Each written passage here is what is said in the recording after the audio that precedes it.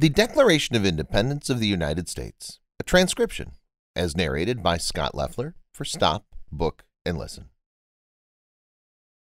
In Congress, July 4, 1776. The unanimous declaration of the 13 United States of America.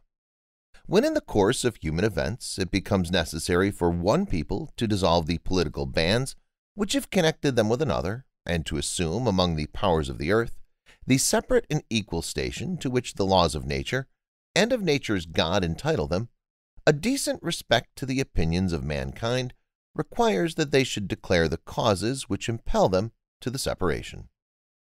We hold these truths to be self-evident, that all men are created equal, that they are endowed by their Creator with certain unalienable rights, that among these are life, liberty, and the pursuit of happiness, that to secure these rights, governments are instituted among men, deriving their just powers from the consent of the governed, that whenever any form of government becomes destructive of these ends, it is the right of the people to alter or abolish it, and to institute a new government, laying its foundation on such principles and organizing its powers in such form as to them shall seem most likely to affect their safety and happiness.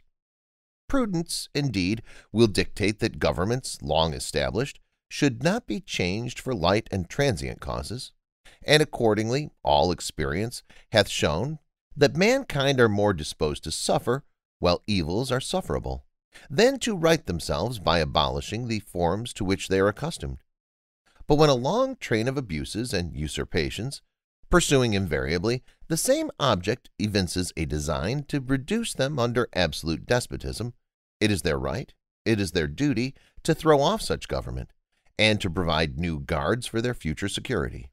Such has been the patient sufferance of these colonies, and such is now the necessity which constrains them to alter their former systems of government. The history of the present King of Great Britain is a history of repeated injuries and usurpations, all having in direct object the establishment of an absolute tyranny over these states. To prove this, let facts be submitted to a candid world. He has refused his assent to laws, the most wholesome and necessary for the public good.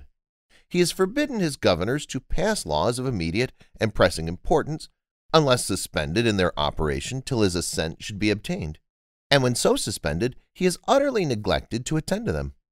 He has refused to pass other laws for the accommodation of large districts of people, unless those people would relinquish the right of representation in the legislature, a right inestimable to them and formidable to tyrants only. He has called together legislative bodies at places unusual, uncomfortable, and distant from the depository of their public records, for the sole purpose of fatiguing them into compliance with his measures. He has dissolved representative houses repeatedly for opposing with manly firmness his invasions on the rights of the people. He has refused for a long time, after such dissolutions, to cause others to be elected, whereby the legislative powers, incapable of annihilation, have returned to the people at large for their exercise, the state remaining in the meantime exposed to all the dangers of invasion from without and convulsions within. He has endeavored to prevent the population of these states, for that purpose obstructing the laws for naturalization of foreigners, refusing to pass others to encourage their migration hither, and raising the conditions of new appropriations of lands. He has obstructed the administration of justice by refusing his assent to laws for establishing judiciary powers. He has made judges dependent on his will alone for the tenure of their offices and the amount and payment of their salaries. He has erected a multitude of new offices and sent hither swarms of officers to harass our people and eat out their substance. He has kept among us, in times of peace, standing armies without the consent of our legislatures. He has affected to render the military independent of and superior to the civil power.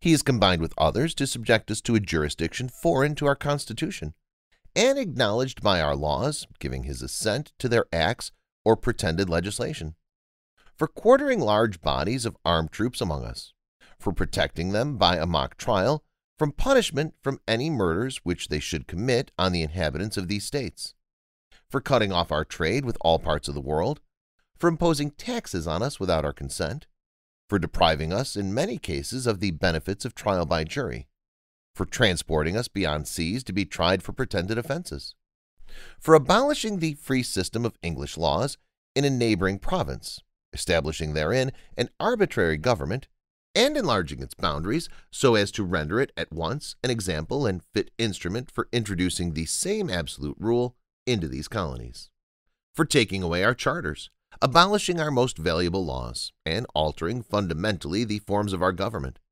for suspending our own legislatures and declaring themselves invested with power to legislate for us in all cases whatsoever. He has abdicated government here by declaring us out of his protection and waging war against us.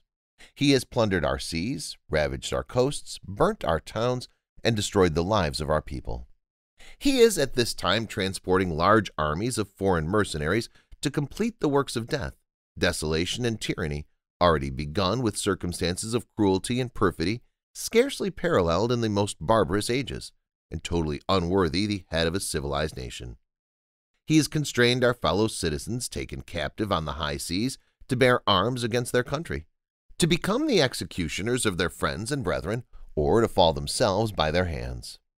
He has excited domestic insurrections among us, and has endeavored to bring on the inhabitants of our frontiers, the merciless Indian savages, whose known rule of warfare in an undistinguished destruction of all ages, sexes, and conditions. In every state of these oppressions, we have petitioned for redress in the most humble terms. Our repeated petitions have been answered only by repeated injury. A prince whose character is thus marked by every act which may define a tyrant is unfit to be the ruler of a free people. Nor have we been wanting in attentions to our British brethren. We have warned them from time to time of attempts by their legislature to extend an unwarrantable jurisdiction over us.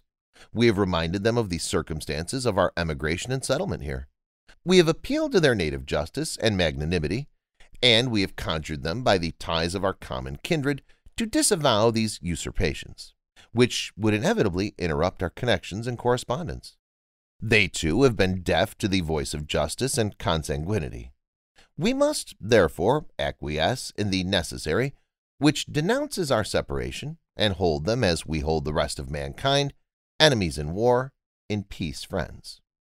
We, therefore, the representatives of the United States of America, in General Congress assembled, appealing to the Supreme Judge of the world for the rectitude of our intentions, do, in the name and by authority of the good people of these colonies, solemnly publish and declare that these united colonies are, and of right ought to be, free and independent states, that they are absolved from all allegiance to the British Crown, and that all political connection between them and the state of Great Britain is and ought to be totally dissolved, and that as free and independent states they have full power to levy war, conclude peace, contract alliances, establish commerce, and do all other acts and things which independent states may of right do. And for the support of this declaration, with a firm reliance on the protection of divine providence, we mutually pledge to each other our lives, our fortunes, and our sacred honor. Georgia: Button Gwinnett, Lyman Hall, George Walton. North Carolina: William Hooper, Joseph Hughes, John Penn. South Carolina: Edward Rutledge, Thomas Hayward, Jr., Thomas Lynch, Jr., Arthur Middleton. Massachusetts: John Hancock. Maryland: Samuel Chase, William Paca, Thomas Stone, Charles Carroll of Carrollton. Virginia: George Wythe, Richard Henry Lee, Thomas Jefferson, Benjamin Harrison, Thomas Nelson, Jr., Francis Lightfoot Lee, Carter Braxton. Pennsylvania: Robert Morris, Benjamin Rush, Benjamin Franklin, John Morton, George Clymer, James Smith, George Taylor, James Wilson, George Ross. Delaware: Caesar Rodney, George Reed, Thomas McKean. New York: William Floyd, Philip Livingston, Francis Lewis, Lewis Morris. New Jersey: Richard Stockton, John Witherspoon, Francis Hopkinson, John Hart, Abraham Clark.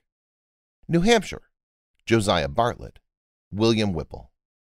Massachusetts: Samuel Adams, John Adams, Robert Treat Paine, Elbridge Gerry. Rhode Island: Stephen Hopkins, William Ellery. Connecticut: Roger Sherman, Samuel Huntington, William Williams, Oliver Walcott. New Hampshire: Matthew Thornton.